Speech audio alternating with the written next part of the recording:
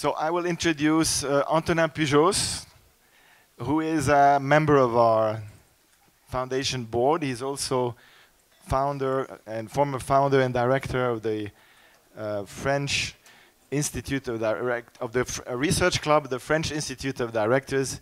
And so I give the word now to Antonin, who will present the workshop. Thank you, Christopher. I'm not part of the workshop, but I just want to tell you 2 words to explain why we invited the Blueprint for a Better Business to come here and work with us this morning. But before that, I need to do something, is to talk about a small foundation which is called Ecophilos. Ecophilos. It's a sort of a think tank, which is, in fact is a sister foundation of the Zermatt Summit, and I would call it an elder sister of the Zermatt Summit Foundation, because it was created before. And the purpose of the Ecophilos Foundation is to promote the idea that we need to put the human person back at the heart of the corporate enterprise. And we have 2 kinds of action. One is a summer university dedicated to young professionals and students. In fact, I think the 7th or the 8th edition will take place next week in Fribourg, in Switzerland, for 2 days. If you are interested, you have a site on Ecophilos and you will find all the information. That's for one. And the second action we have is we are organizing, mostly in Paris, a yearly cycle of reflection on one theme per year, with monthly meetings with people coming to talk about the theme in question, with I would say an anthropological approach, which is close to interdisciplinary, but which adds some more dimension to this. The third kind of action we wanted to have, we are going to have, is the creation of an executive education program. For a long time, I thought I was going to be able to announce here today that we were going to launch the first seminar of this kind. Unfortunately, we are missing a very important piece of the whole thing, which is an agreement, a very important agreement in this whole setup. But we have an agreement with the St. Gallen University, which has accepted to offer us anchorage. So we have we are going to be hosted by St. Gallen University from an academic standpoint. But the seminar will take place in various locations in Europe, probably. But why I'm telling you all of this is because this executive education program is going to be, among other things, based on the content of the Blueprint for Better Business. Okay? And what I just want to tell you 2 words on how this was, the Blueprint for Better Business was created. There are 2 stories about this, but this one I prefer. And that one, it says that during the first edition of the Zermatt Summit in 2009, a young Englishman came. He didn't know anyone, didn't know what was going to happen. He came, and you know, it's a long way from London, as all of you know. And so he came and discovered that what was happening here. And he went back home and decided that something had to be done. And he did something called the Blueprint for Better Business. And his name is Charles Wookey, here, sitting on the left. Now, this being said, I am going to pass the word to the BB team, Blueprint for Better Business. Thank you. Thank you, Antonin.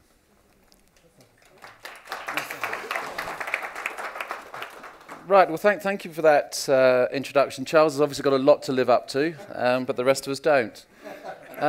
We've got a pretty interactive session because you've been working very hard and listening a lot this morning. And quite frankly, having listened to that wonderful panel just before coffee, I'm just worrying that we've come up with a solution to a problem that they've already solved through the wonderful work they're doing. Or maybe it's just a UK problem. That's what we're going to explore today. Just the format is, you all were asked to send some questions in relation to a case study that was sent out. Don't worry if you haven't. We did get some very, very good questions in, but we are going to have a session where you get a chance again to look at the case study and really think through some more questions. So that's going to come next. And then we'll have another session afterwards to look deeper in the case study session to actually how it means and how we can make it work in practice. So that's how the format is going to go. My name is Loughlin Hickey. I work with Charles at the BBB project. I used to be at KPMG for 30 years, leading their tax practice globally for the last 6 years. So I've been right at the intersection of challenging societal demands and the private sector. So it's a very great learning experience. And since 2012, I've been working with Charles on the blueprint. And my main job is to lead engagement with companies. So now I'm going to ask Charles and Naftali to introduce themselves and give a bit of flavor of what is behind the sessions that are about to follow. Charles. Loughlin, thank you very much, and thank you, Antonin, for what you said. It's not quite true. It's just down to me. It's absolutely a group effort, which I'll explain. So my name is Charles Wookey. I work for the Catholic Church in London most of my time for Archbishop Vincent Nichols at the Bishops' Conference of England and Wales. And you may think, well, why on earth am I here and working on a project like this? So here is the story.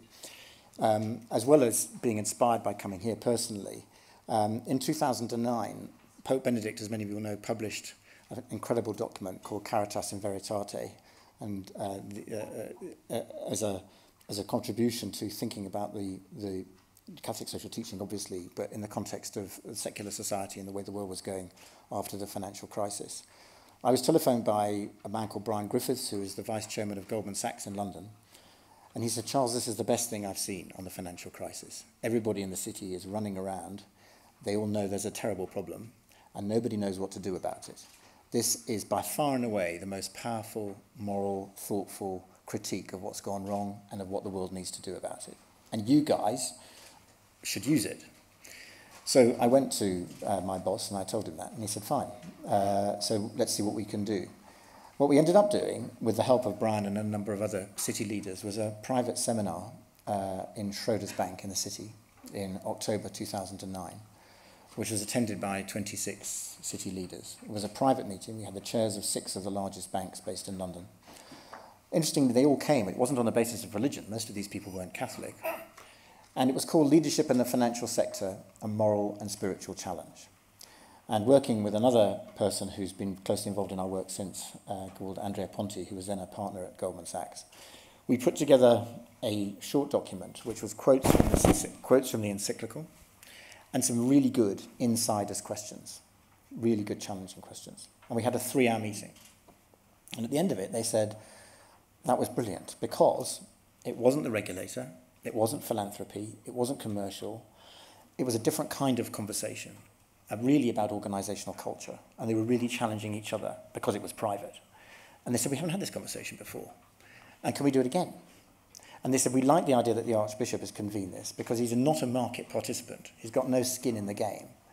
And also, Archbishop Vincent Nichols, now a cardinal, was really, he did the opposite of what they expected. He started the meeting by saying, in my view, the financial sector should be a moral leader in our society. You have a job to serve society, and you should be looked up to. They were expecting to be told, what on earth are you doing, you greedy people? And he did the opposite. So he appealed to their moral responsibility and affirmed the positive value and importance of the financial sector and the private sector more generally. And because of that, they really, really respected him. And it was, of course, exactly the right way to appeal to people to think seriously about their responsibilities. So we did that again 6 months later. And what that led to was a number of business leaders, a year or so later, coming to see him, of whom Loughlin Hickey was one, saying, look, the problem of trust between business and society is getting worse, which it is and has been since. It's contaminated certainly in the UK, way beyond the financial sector. Things like the BP disaster in Mexico didn't help. We had GSK with corruption scandals and so on. But the general perception of trust between business and society has been going down.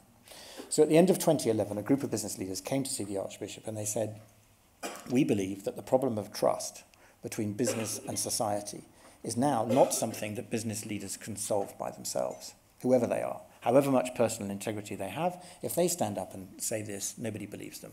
It's really, really serious. So why did they come to the Archbishop? I think 3 reasons. One, because they'd heard of what he'd done and they could see him personally being engaged and concerned by this. Secondly, not because you would go to the Catholic Church as an institution if you were worried about trust. Just at the moment, the Catholic Church is coming out of a real problem of its own. And in my other side of my job, I've been very involved in trying to help deal with the aftermath of the child abuse scandals in the church. So the church as an institution is not, it's got its own issues. So it wasn't for that. So they came because of him personally, and mainly because in Catholic social thinking, the feeling was, and in Aristotelian virtue ethics, that here was a resource that stood for the best values in society, that actually could really help develop a language of reconnecting business and society. So the Archbishop seconded me to work with Loughlin and these others, and we formed a group called The Purpose, a Blueprint for Better Business. And very quickly, 2 issues came to the fore. One was the question of purpose. And one of the things I remember, Antonin, from the 2009, the first Zermatt summit, was a lecture by Philippe de Wood, in which he talked in English, but with a heavy French accent. And he said, the question is, if you don't mind my, because it's better in the French accent, you may, I won't be rude and say that. He said, the question is, what is the finalité? The finalité is what you say in French. He said, I look up the word finalité in the English dictionary and I found raison d'être. And that's a really interesting point, because the word purpose in English doesn't carry the same immediate, it has one meaning obviously of that, of telos, but it's not the only meaning of the word purpose. So anyway, so purpose is key. The other thing was, in the research we did, people reporting living a divided life. And this comes out very strongly in an excellent document, which some of you may have seen, produced on the vocation of the business leader by the Pontifical Council for Justice and Peace in Rome, where they mention this as well. And this is a key thing. So to be very brief, because I think I've gone over my 5 minutes already, but the essence of the framework that we thought about was, if businesses are really clear about their purpose, so if I go back and say, Stephen Green at the first seminar, who was then the chairman of HSBC, I remember him saying this, it was private meeting, he said it. He said, the problem is, everybody thinks there are 2 questions you need to ask. Is it legal? And is it profitable? And if it is, you just do what you like. He said, that's what everybody's been doing. If everybody does that, you lose respect for customers, you lose your market share, and in the end, you completely undermine the basis of trust in the market on which all profitable activity depends. So we have to get away from that. So what's the third thing? And the answer is, and of course the best businesses have always known this and have always done it, they have a story about why they're there. So purpose for us became absolutely key. And Loughlin, with his insight from his own experience, was really strong on leading on this from the beginning. And then you think about the divided life. So people need to bring their whole selves to work. We don't want to live in compartments. So our kind of little model really was very simple. You say, be really clear about purpose, you know why you're there, then 2 things follow. One is the competencies of the people you need in the business, and the second is the character. What kinds of people that business needs to form over time if that business is to stay true to that purpose. So we then developed a 1-page framework, which we'll come to later and we'll go through with you in the second part of the workshop, which did that. And we launched it at a conference in September 2012, 1 side of A4, distilling Catholic social teaching, with Loughlin and some others working on it. And we had 200 business leaders, 3 global CEOs speaking, Dominic Barton from McKinsey's worldwide, Paul Polman from Unilever, and Vittorio Calao from Vodafone.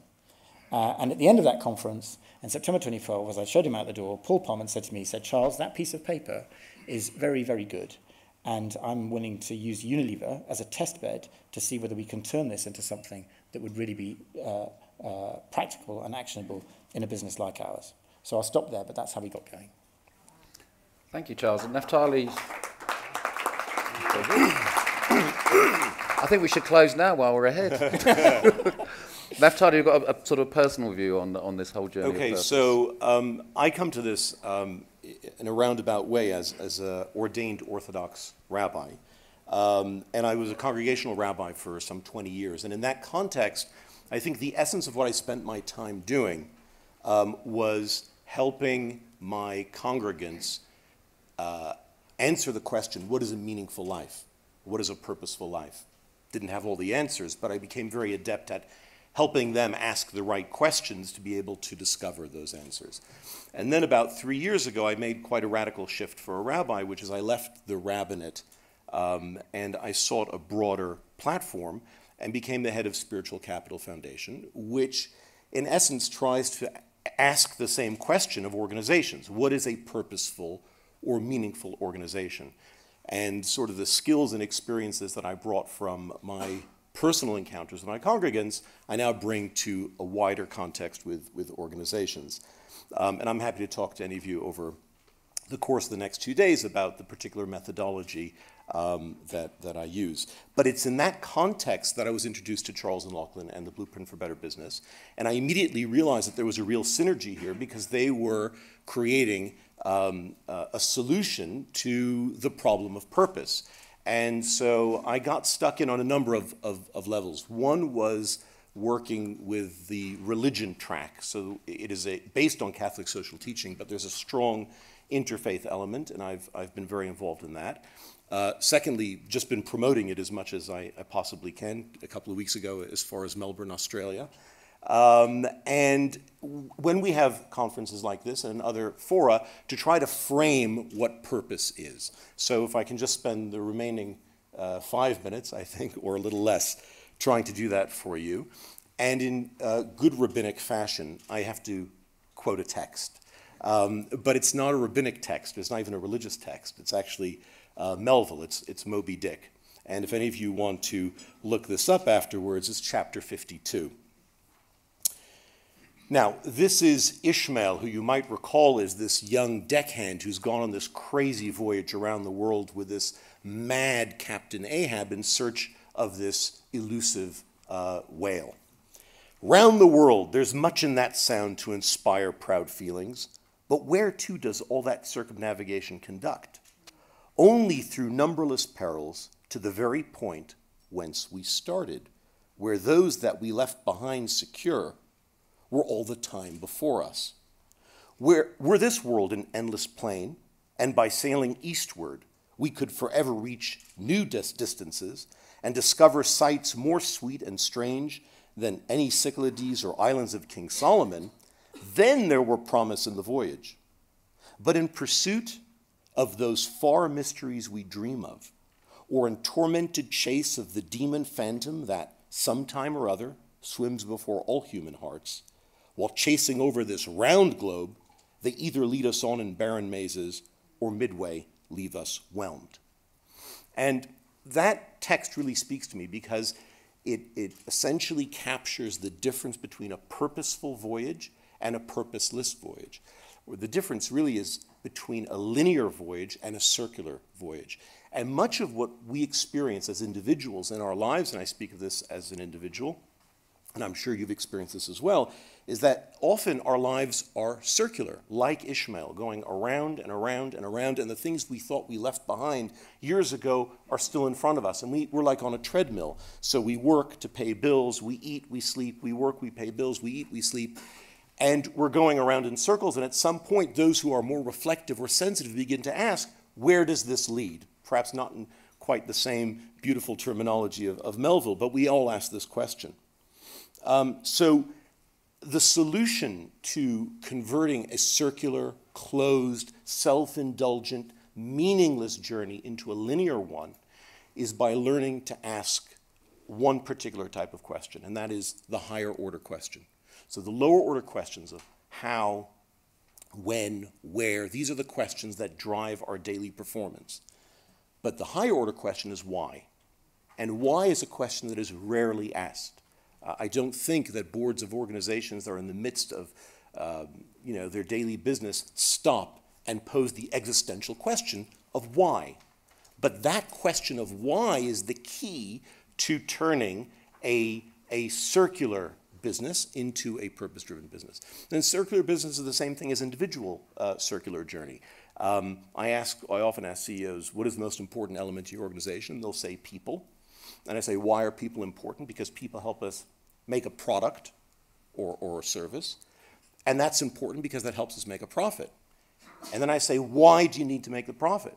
And they say, because we can hire more people or better people to make better, more expanded services and make more profit. But then why do you need to make that profit? And that's the closed circle. So what BBB tries to do, the Blueprint for Better Business tries to do, is it tries to convert that closed circular journey, which incidentally, in our personal lives, anyone with common sense realizes that it leads nowhere.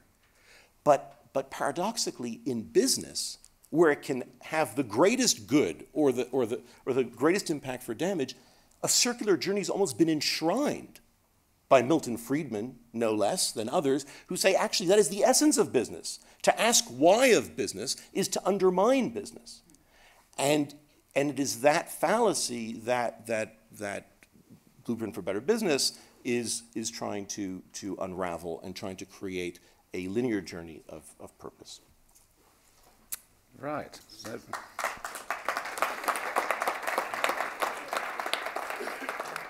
thank you, Charles. Thank you, Naftali. And what we want you to do now, and on your tables, you don't need to select special teams, is to revisit the case study that was sent out before the conference. Fortunately, you've got another copy on your tables. We got a whole load of questions coming back, but what we want the chance for people to do is to discuss the case study together to enrich it, and actually to do two things, if you would. One is on the table, think about, as a table, what would be the two most important questions you would like to ask if you were the chairman waiting for the BBB representatives to turn up? And the other thing I'd like you to consider as you're considering the case study is, what do you think of the chairman's stated purpose in terms of how it could drive better performance in that business? And finally, if you can select someone to feedback. We are not going to go around each table, so if we ignore you, we're not ignoring you as a human interest level. It's just of interest of time. So we'll ask a couple of tables, but if you can nominate someone, the top two questions, but discuss the case study together. And I'll give you about 15 minutes to do that in group. Thank you. Okay.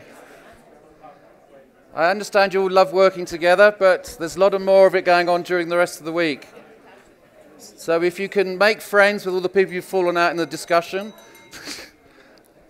And I'm just going to ask a couple of tables to feed back. And what we're asking them to do is to feedback, were there another couple of questions that they'd want to ask? To say, we've already got a lot of good quality pre-questions. And the other one is just to consider whether the purposes stated in the case study they believe would drive better performance. Well, I think I'm going to start, I'm going to go for the corners, just in case they felt that they'd be ignored during this.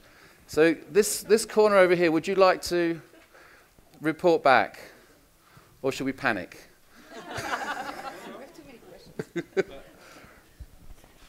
You know, it's easy to ask the first question, because we will say to BBB, how can you help me? I feel we have value on one side, we do many things, but how can you help me finding out what are my values, what is the real purpose to make sure everybody, to help me convincing suppliers, employees, all the stakeholders to work with us, okay, and go and so build. You start with a nice simple question. Thank you. And do you want another one, or that's well, that one will do because it's pretty all powerful. What did you think about the purpose that the chairman came up with? Do you think that would drive better performance? There's no real purpose. You see, on my side, on one side, I have some values, but I don't want to communicate them because personal life. On another side, there's many little things I can do, and most of them are not centered on the human being, but on what money could do to make the world better or to make my communication be better. But there's no consistency, okay, a lot of and no purpose, no unity.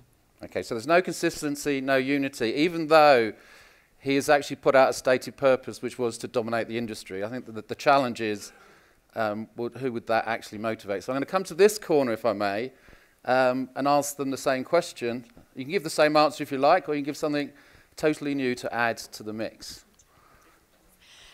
So we had, in terms of the questions, I think the one that really resonated with us from the table was for him to ask them, where is the disconnect between what I see we're doing around values and where our employees are seeing? So why am I having the impact that that I think we should be having, and where's the disconnect between that and our employees? And then a second one was then, how do I make our values real? So how do I engage our employees with them and have them feel that in a real way? So it's not just about an external CSR where you're giving money to people, but actually making it real inside the organisation. Great. Okay. And did this view this company or this table have a view on purpose? Did you realize you had a it's view on not purpose? kind to you because we had no time to discuss the pure post question. My personal feeling, it will drive the company out.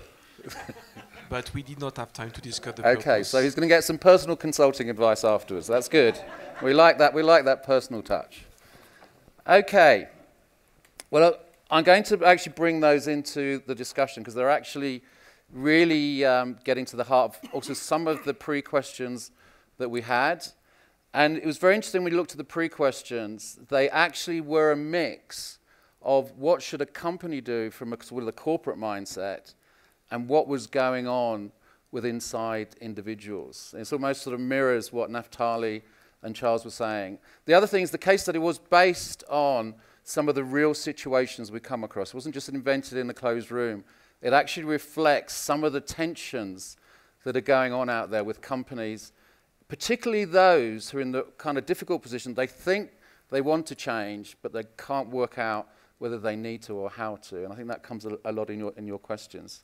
So what we're going to do is to ask the people who have actually been working with the companies, including myself, and go through the series of questions we had, not one by one, but the themes resonate with what we're asked time and time again when we start to talk about BBB. And probably the first one, I'm going to give this to you, Charles, is, I've heard about BBB, but actually, what is it? Good question. So the first thing to say about the blueprint is it's now an independent entity. It started, as I explained in the kind of story I told you all, as an initiative from within the Catholic Church in England and Wales. It's now an independent charity called the Blueprint Trust. We have 4 trustees. Loughlin is one, Andrea Ponti, who I mentioned earlier, is another, Sue Garrard from Unilever is a third, and Barbara Stocking, who used to run Oxfam worldwide, and she's now in Cambridge University, is the 4th. So we have 4 trustees, 2 Catholics, 2 not, 2 men, 2 women, 2 people who've been involved from the beginning, 2 who became involved just quite recently. So it sits there independently. They've rather foolishly appointed me as the interim acting CEO, and I've been released by the Cardinal to work for the next year with them, and we'll see what happens after that. But half my time now I'm spending that.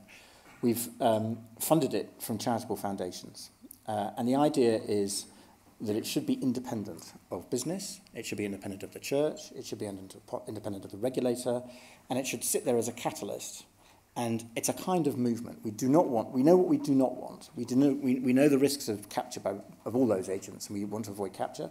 We want to avoid it becoming a kite mark, a PR exercise, and something that can be passed down the corridor by CEOs and chairs. The idea is that it should be something that galvanizes change and enables people to own for themselves.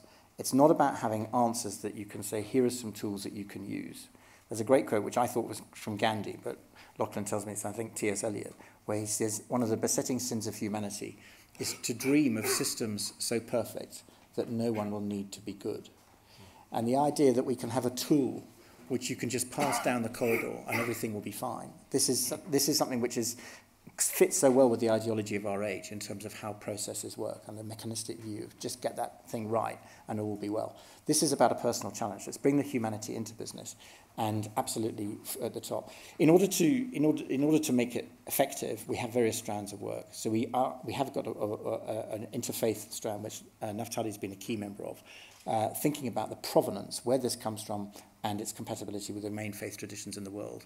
Also, not just faith, but also neuroscience, behavioral economics, where there's a lot of very interesting research that's been done, which comes to the same views, actually, about anthropology, of how human beings are kind of hardwired, as you get from the main faiths in terms of this, and we can perhaps come back to that later. But there's a distinct anthropology underlying this, which you can get from different derivations. We have a group working with investors. We have a group working with NGOs, where we've got a dialogue going there, and also a group with young leaders as well, where there's a really, really interesting level of interest with young professionals seeing this kind of approach as being something that's very exciting in terms of their own personal journeys and the companies in which they're working. And the other thing we're doing is we've got a group working with SMEs in London, which interestingly we are doing in fact through the Catholic Diocese of Westminster as a forum through which to bring together very small businesses. And the parish priest who's been running that has got very excited because he's now decided that he's a small business, which which he never thought of before. So that's a kind of a range of what we're doing, but it's a movement which we see as hoping to galvanise change, which is free to air and that people can use and take and make their own.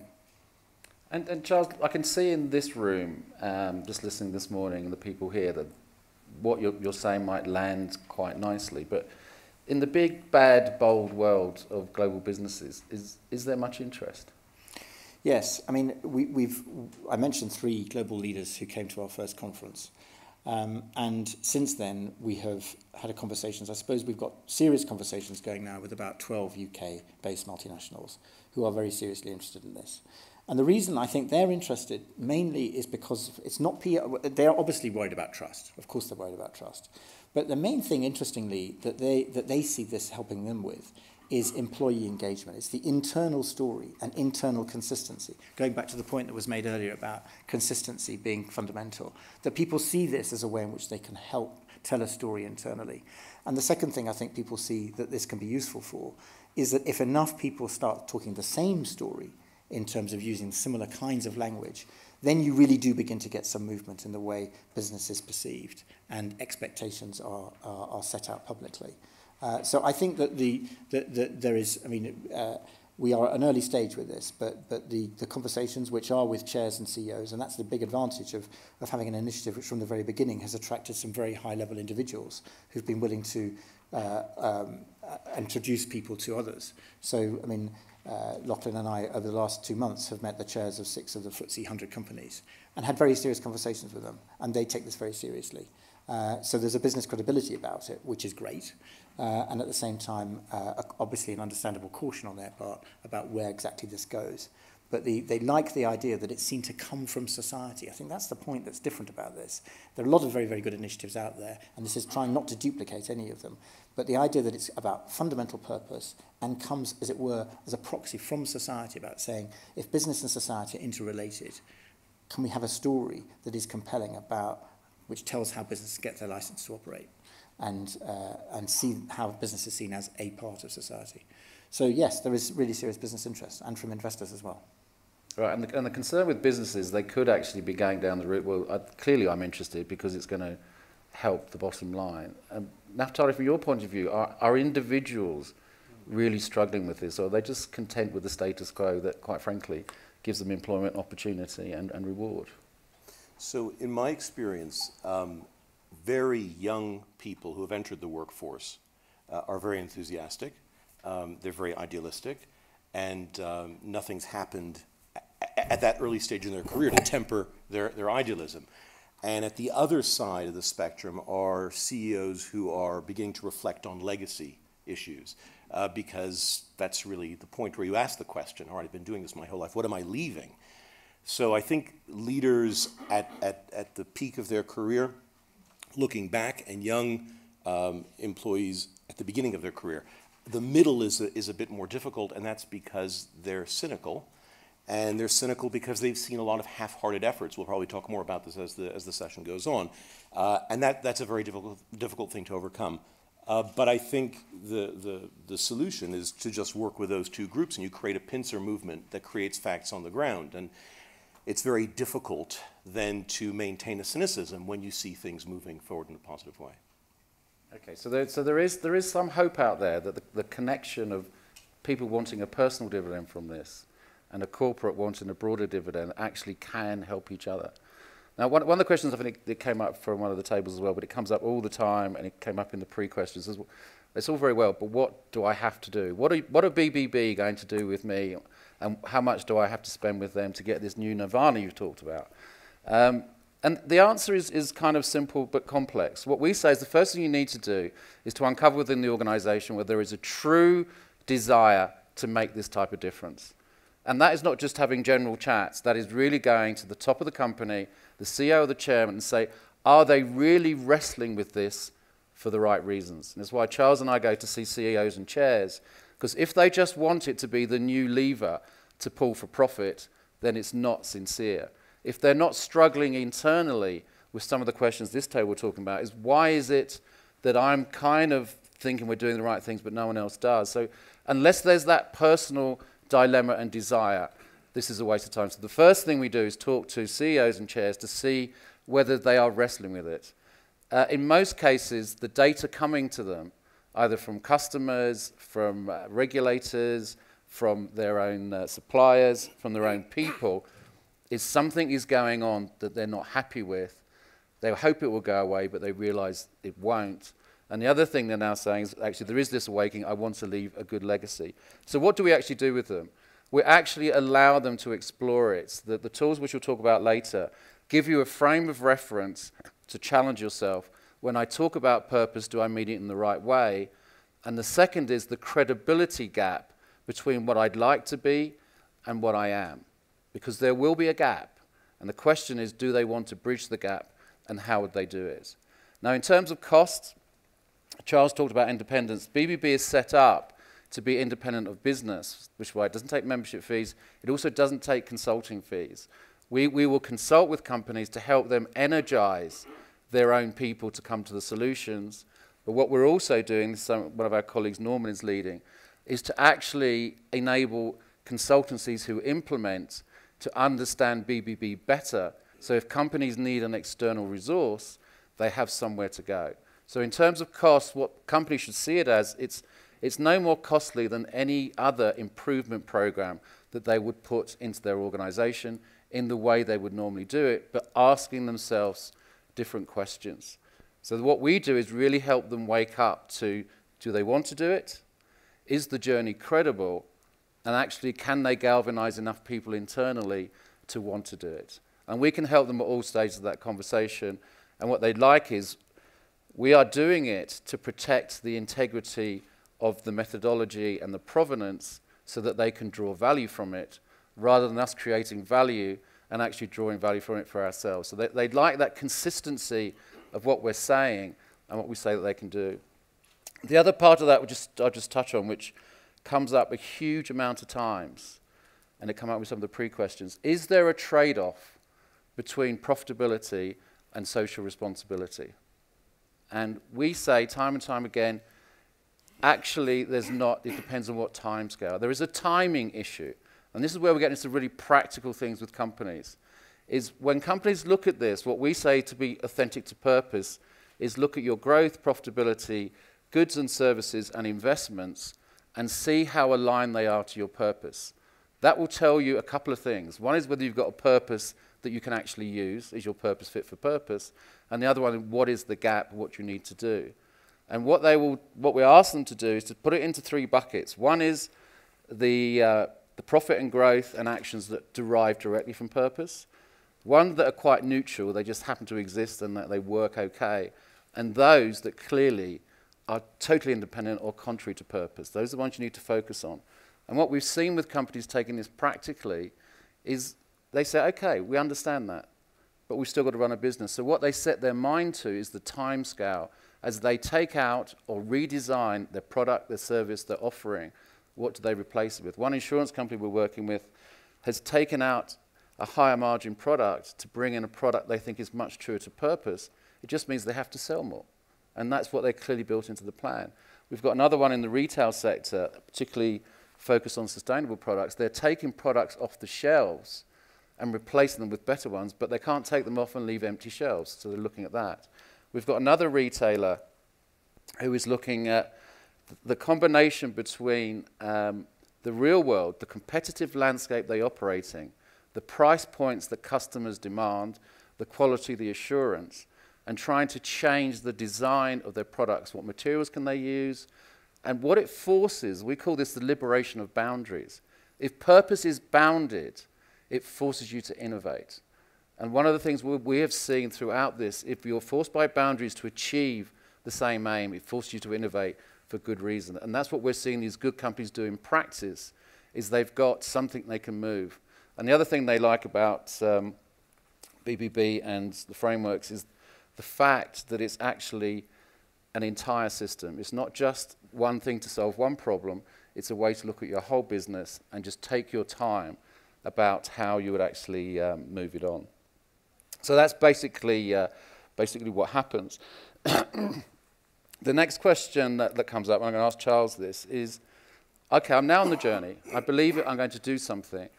But just as I explain this to people, actually, how do we benefit as an organization?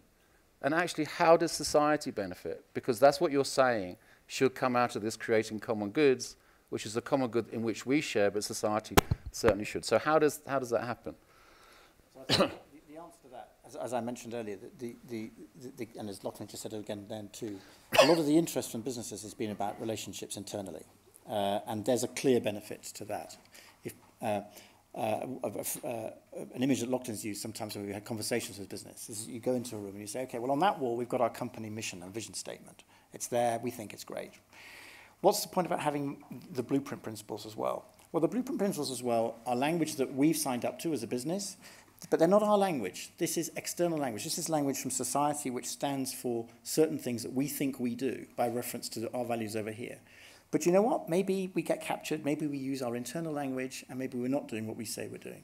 So by saying that we're also going to use these other things over here, these other principles, which we think are consistent, you can judge us by the higher standard, judge us by both. So bring that external conversation into the room, into the business conversation. And in that way, you get over the divided life. So it's kind of internal permission to use ordinary language and ordinary values to challenge business decisions. So the energizing effect within companies, I think, is one of the things that businesses see. And also you'll see when you look at the principles that we're going to discuss in a few minutes, the relationships that businesses wish to have and are happy to be judged by and want to be judged by in terms of their accountability to the key relationships you have, not only in terms of being a good citizen with the relationship with the community, but with your customers and suppliers, and also your responsibilities to the environment and to the future. So I think what people like about it is that they see employee engagement, they see that there's a coherence to this which enables and facilitates internal discussion about very difficult issues, and a language around that. But I think the other thing, which I would say, and it's come up again very recently, one of the big issues, certainly in the UK, which really does undermine trust, is pay. Okay, that's the biggest single thing. Pay and tax are the two things that really, certainly for big businesses in terms of their reputation. So what do you do about pay? Even if you're a very, very big company, it's extremely hard to do anything about pay short term. But we all know that the way that the world has gone the last 30 years, the ratios are crazy. And they cannot and should not be sustained over time. But how do you change it? Nobody wants to be a tall poppy. Nobody can be a tall poppy. But if people work together and start telling a different story publicly about what the responsibilities of businesses are and how they think they can move this, then over time, change is possible. Nothing is immutable here. There's nothing which in laws of nature which says that these ratios have to be as they are now. They can change and they must change because the inequality is ridiculous. And a lot of businesses do know this, but they can't do it by themselves. Now, one advantage of something like this is that it can help the collective conversation change. It can help, very slightly, help change the culture, alongside lots of other initiatives that are trying to do the same thing. And that is things that one factor that a lot of businesses really see the power of this being. And what's in it for society? What's in it for society is the other side of the bridge, because businesses are not apart from society. Somebody said who's been working with, they are a part of society. And I think for society, what you get from this is both businesses that are delivering social purpose. There's a phrase in the document which is in our paper, in our framework, which comes from, it's a direct quote actually from the Vocation of the Business Leader document that the Vatican produced, where it talks about producing goods that are truly good and services that truly serve, which is a wonderful phrase about how the best businesses should be run. And what they're designed to do. And if businesses do produce goods that are truly good and services that truly serve, then society benefits directly as a result of those businesses doing that. At the moment, a lot of businesses seek to justify themselves in terms of social benefit through corporate social responsibility. Often the social responsibility programs are very, very good, and I'm not saying that they're not, but it is also a way of displacing as it were, sidelining the core activities of the business. So our approach is to say, the social justification of business is not corporate social responsibility. It's whether the core business activity itself delivers a social value. And that is where the business gets its license to operate. And the social justification of the business should be because they do that really, really well. So it's completely and totally integrating the idea of responsibility at the heart of the business. And if businesses do that, then there's a direct and clear benefit to society. There are huge issues around the edges of this, I realise, which we can get into later. And I'm going to go to Naftali in just a second because there's a people dimension from this. Because what some businesses have also said to us that they see of the benefit that goes back to society. If you think about virtues are practiced, they're not given. And you worry about the divided life. Business is an experiential school of learning. If it can be an experiential school of learning for good, to practice those virtues, they actually transmit back to society as well as benefiting the company itself. So they do see that broader benefit that they are actually schools of learning, and they can be learning for good or learning for division. Charles mentioned CSR, Naftali, and people have mentioned values. One of the big themes we get when we talk to people is, well, surely we're doing all this. Shouldn't we just up the acceptance of our values and our CSR? And how do you see that playing out with the work you do? So I think there are two things. One is CSR, and one is values versus rules. So I think if I can be blunt, and I hope I'm not offending anybody, but if I am, it's too late.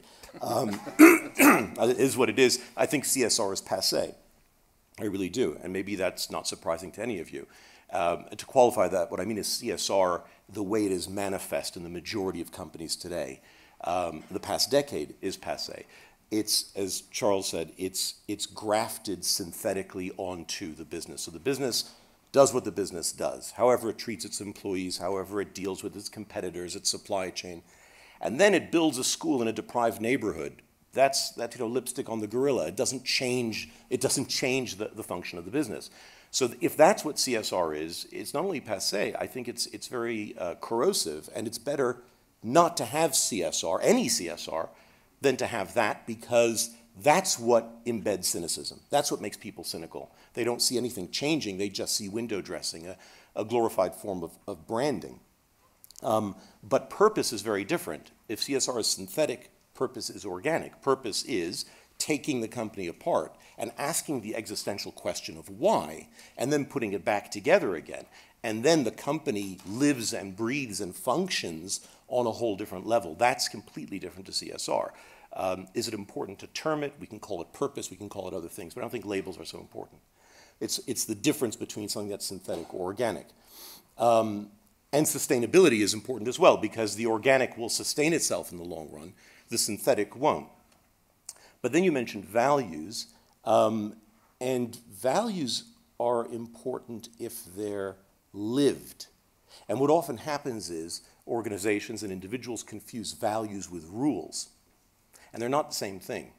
So you can have a set of rules that dictate particular behaviors in particular circumstances, but that list is going to be limited by the very definition that you haven't experienced all circumstances.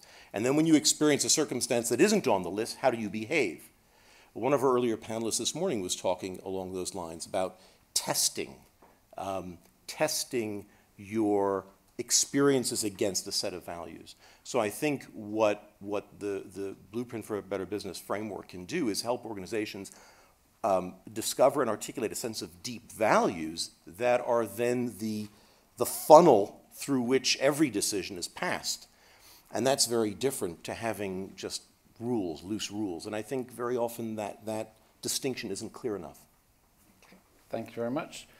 I'm just going to ask Charles one last question before we go into the case study, because one thing that keeps coming up is, even if the company believes this, are they allowed to believe it? What about the investors? What do they think of this? There's something else which I want to deal with after the next case study, which we've discussed a lot with Naftali, some of the risks of doing some of this. But I'd like to finish with, Charles, from an investor point of view, are they a blockage, an enabler, and what's happening?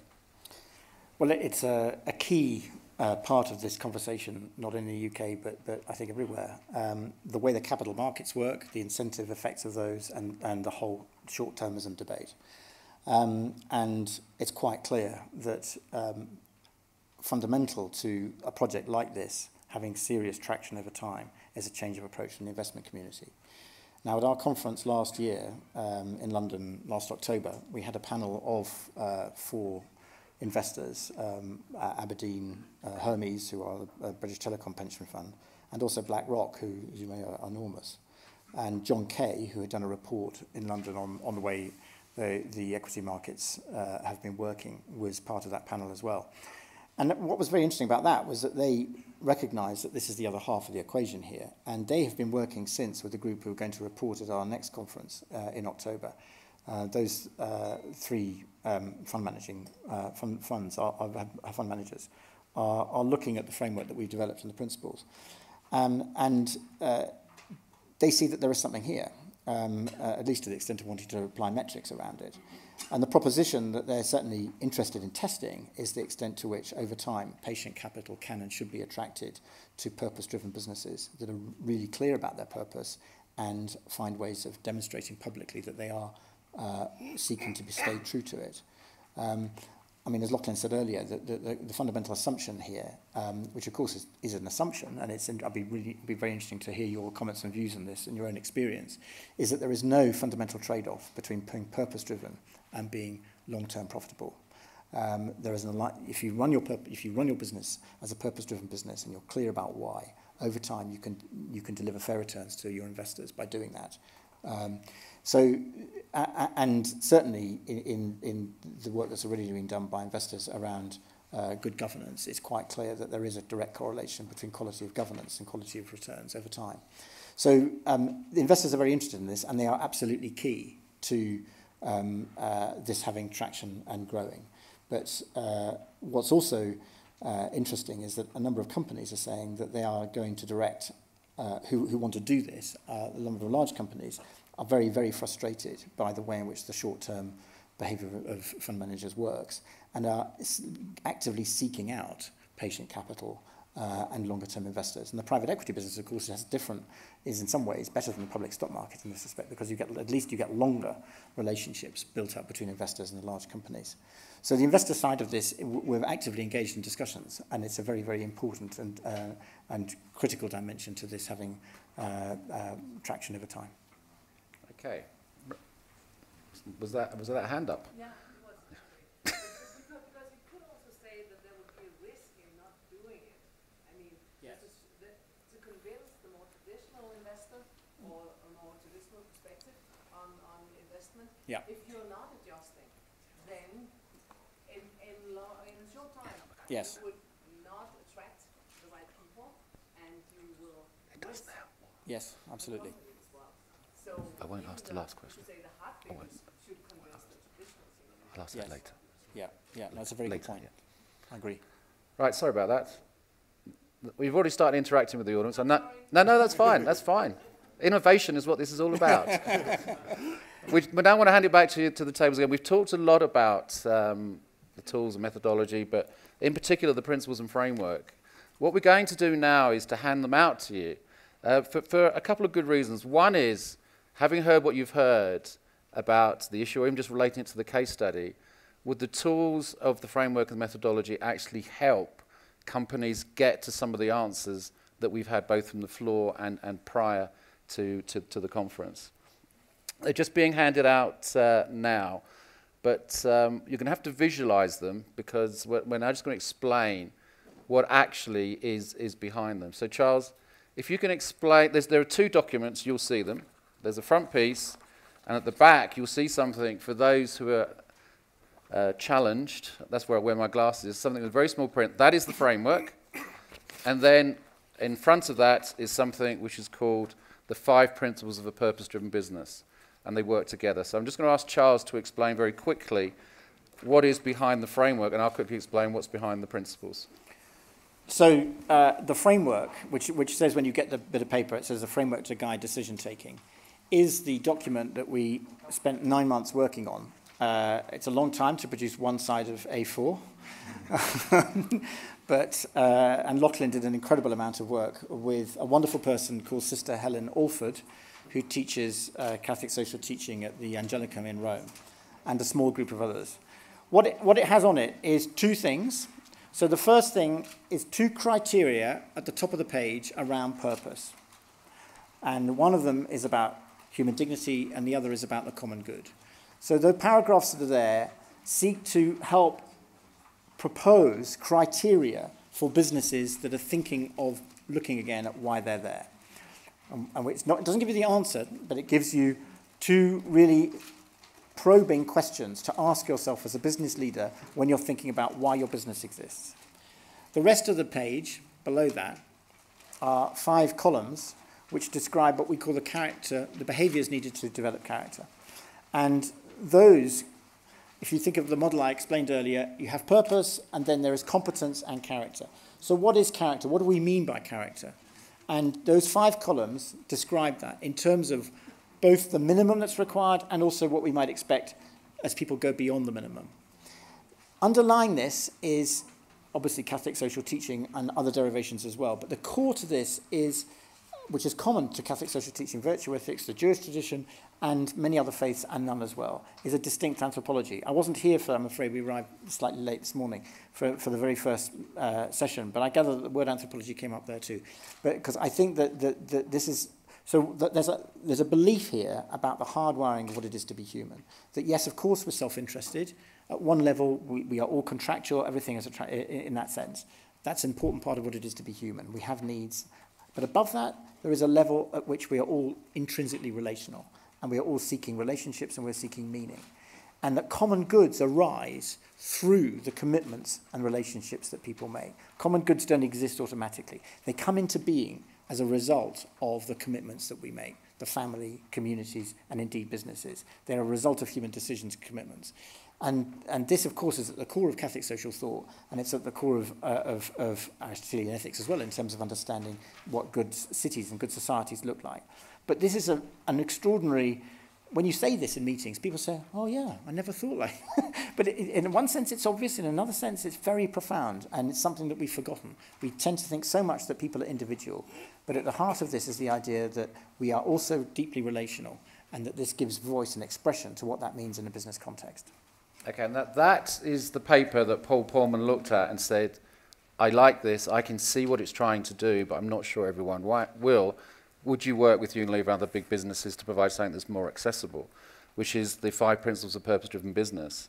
And the task that we had was to make sure we created more accessibility without diminishing the value that we had from the framework.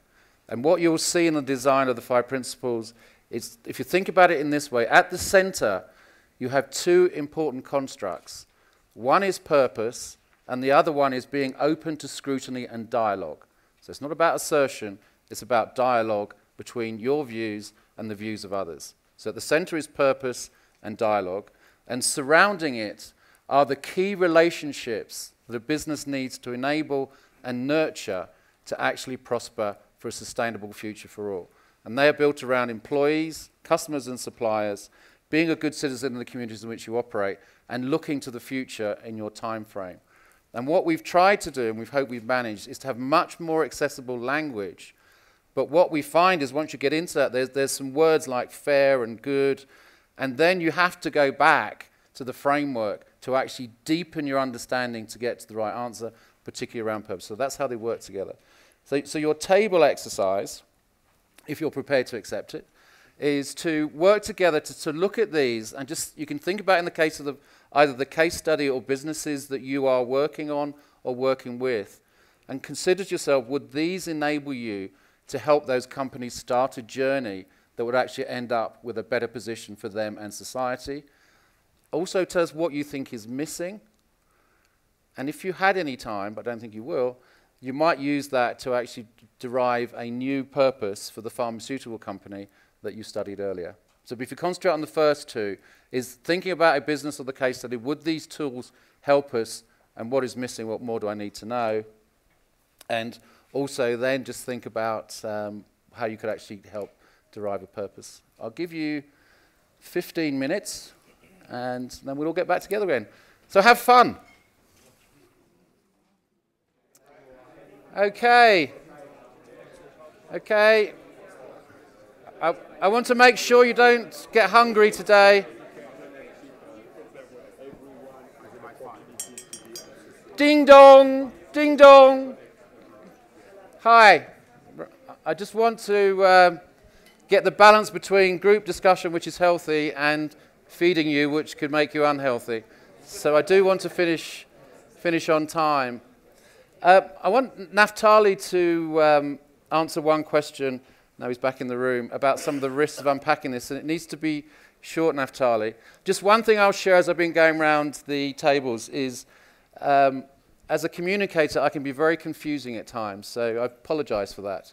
What we were looking at, and some tables have gone in this direction, which is great, is if you were thinking of a company making a change, they wanted to make a change, would these tools actually help them start the journey? Because that's what they're designed to do. Now, what I'm not going to do is get feedback in the room. We'll be here for the next couple of days, so we can discuss it in detail. So bring those thoughts either to us or keep it as a conversation.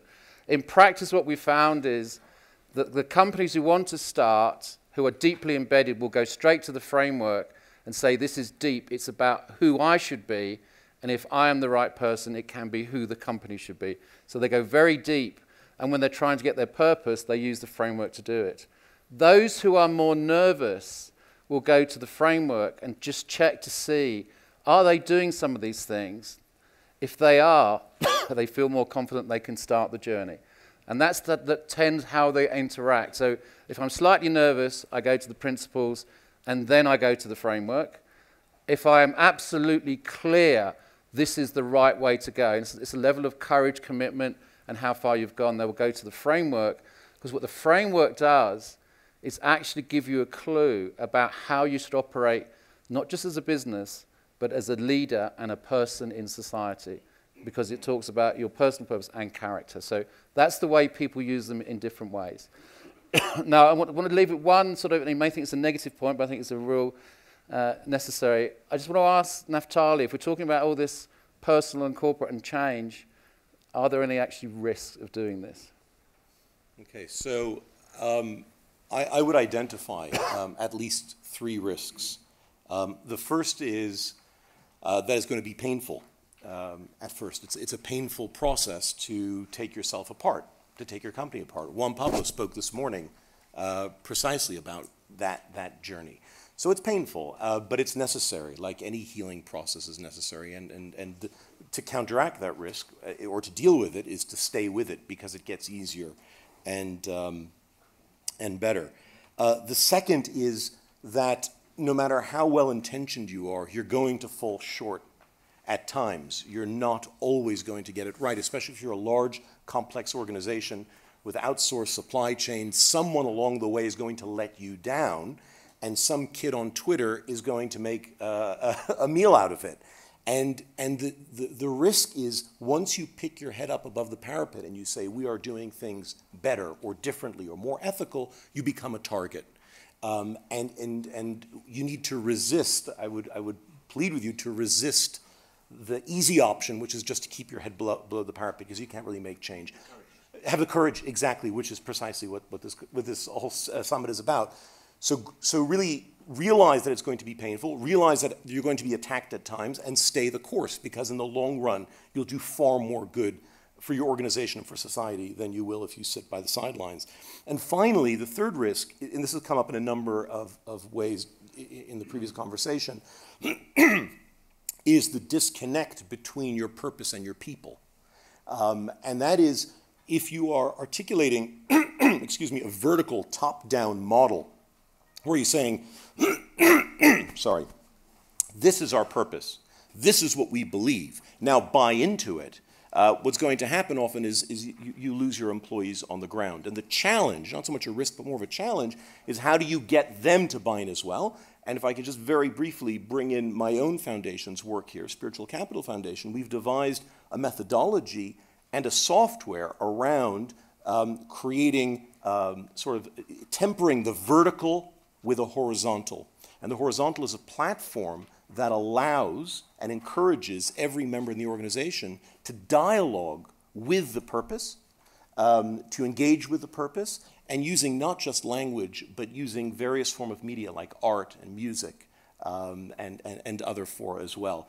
I'm not going to belabor the point, but if any that intrigues any of you, I'm here for 2 days, and I'd love to talk to you in more detail about that. Okay. Thank you, Naftali. Thank you, Charles. Most importantly, thank all of you for your effort, challenge, and questions. And we'd be delighted to be with you over the next day or so and answer any more we can. Thank you very much. Enjoy lunch.